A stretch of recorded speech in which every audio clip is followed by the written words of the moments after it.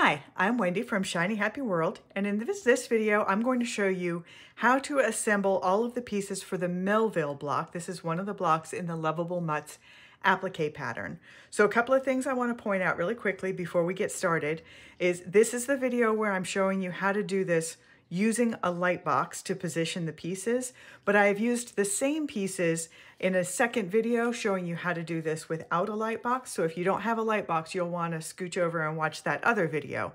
But one thing to point out is if you're not using a Lightbox, you need to transfer all of these dotted lines that are on the back of the pattern onto the front pattern to use as a placement guide. And since I've used these same pieces for both methods, you're going to see those dotted lines transferred over onto the front for here, but you can ignore them for our purposes with one exception, and that is the mouth. So all of these other dotted lines are showing you where additional applique pieces overlap here and where those are going to be placed.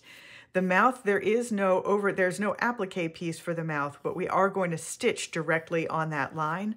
So I've transferred it to the front. I've just used a regular Sharpie permanent fine tip marker. It's okay that it's permanent and that it's black because you're going to stitch over this with black thread. So if a little bit of the marker line shows through between your stitches, that's totally fine. It's just going to be black on black and nobody is ever going to see it. So of all of the lines that I've transferred over to the fabric side of these pieces, the only ones you would need to worry about is the mouth. And that's the same case for all of the other dogs in the pattern. The mouth and one or two of them have eyebrows also. So anything that's a line that you're going to stitch on, you would want to do that transfer, and you can just set it down on your Lightbox and you'll be able to see the line right through it and just trace right over it with your pen. And you'll see me do that in some of the other Lightbox videos, but this is the only one that I'm talking you through everything. So the numbers on the pattern, I've got this all set up, my Lightbox all set up and ready to go. So I'll peel the layers back. So we've got the Lightbox on and I've got the brightness turned up as bright as it'll go. Then I've got my placement guide that has all the numbers on it. Those tell you the order in which you're going to lay the pieces down.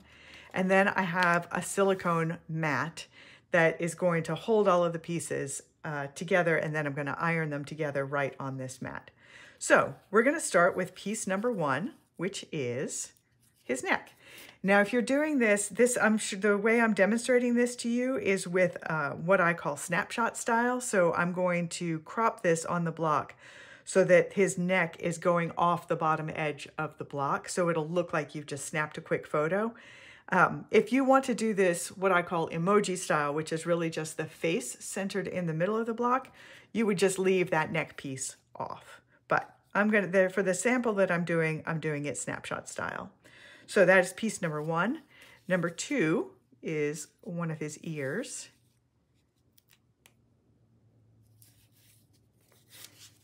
And you just line it up so that the edges all conform to those lines.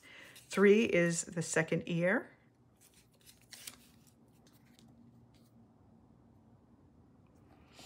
Then 4 is the top part of his head.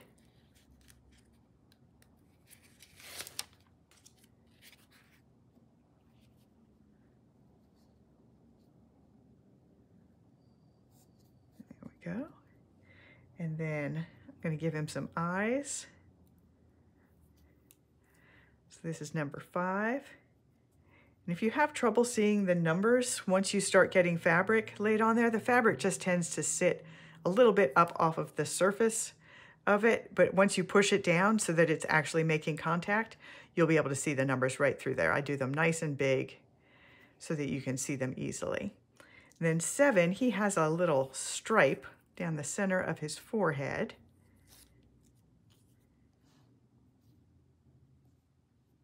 There we go. And then 8 is his muzzle or snout. And then 9 is his great big kissable nose. All right, so now I am going to carefully lift the silicone mat off of the light board, and I'm going to take this over to my ironing board, and then I'm going to fuse all of this into place right on the silicone mat, let it cool, and then peel it off, and then that whole face acts like a single iron-on transfer. And then I will transfer it to the fabric, to the block that I want to use, the background block, fuse it down again, then do all of the outline stitching, and then I will bring it back here and show you the finished block. All right, here is the finished block all done. I've done all of the outline stitching around it, and I also added some catch lights to his eyes. I use just a simple, shiny, three-dimensional fabric paint for that. I like the Scribbles brand.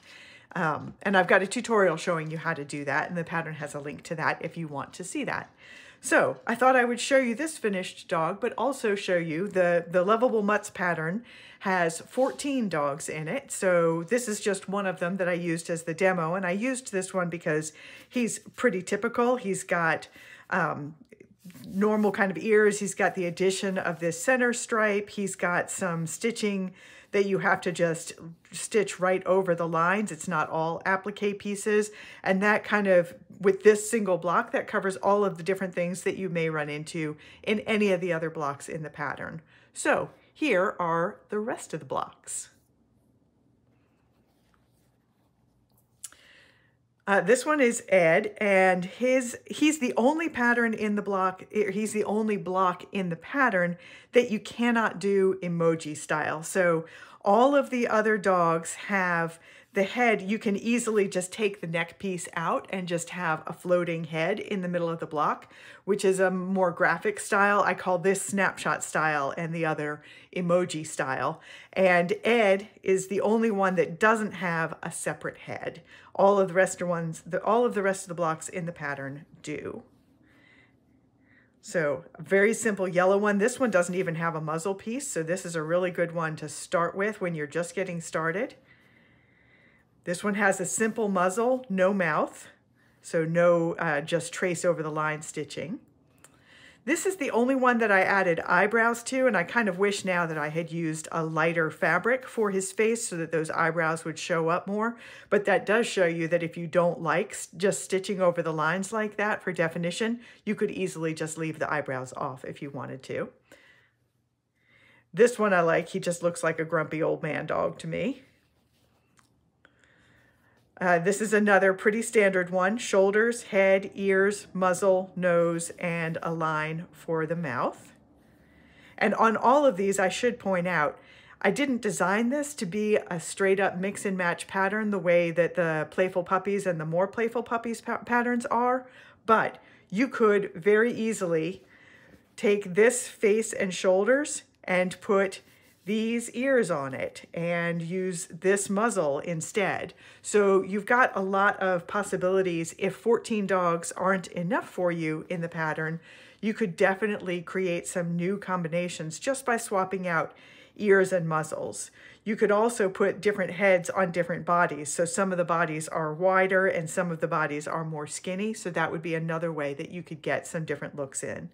This one has the addition of a spot on his eye, and I did that in a different fabric. So all of these fabrics, I should point out, are from my blenders collections that are available on Spoonflower.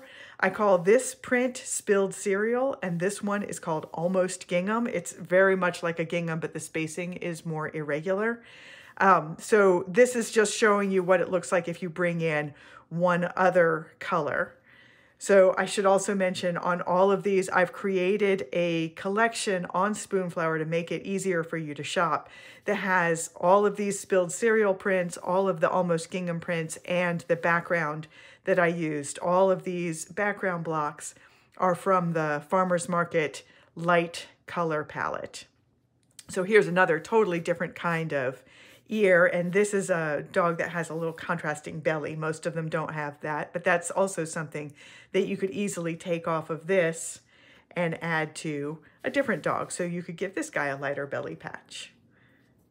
So you definitely have room to play around with the pattern. So here's another one that is more wolf-like. I think this is the first one we've seen that has pointed ears, more like a German Shepherd.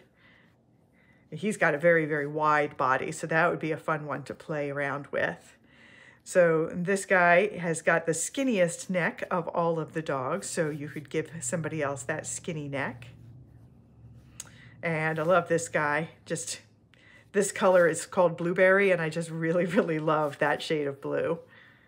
And one more. Oh, I love this guy. So another different ear shape, different head shape, another pretty skinny body shape, but all of those pieces you could mix and match with the other ones and really have fun and play around with them. So that is how you put together the dogs in the Lovable Mutts applique quilt pattern, and I hope you have fun with it. I'm Wendy from Shiny Happy World. I'll see you next time.